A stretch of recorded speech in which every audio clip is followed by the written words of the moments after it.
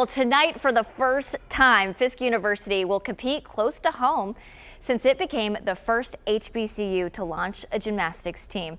News Channel 5's Brianna Hamblin joins us now. Brianna, not only do they have a five-star recruit, all of these women are making history. That's right, Rebecca, and with only 3 meets into the season, the team already has a champion. On Monday, freshman Morgan Price won the all-around championship at the University of Georgia.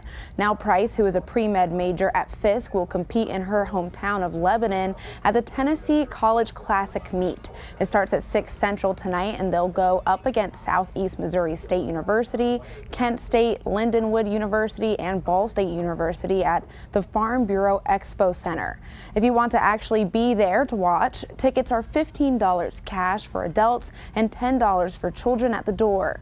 Earlier this month, the team went viral when they were the first HBCU team to compete on the NCAA level at the Super 16 Invitational in Las Vegas. So they have a lot of eyes on them and a lot of people cheering them on, wanting them to succeed.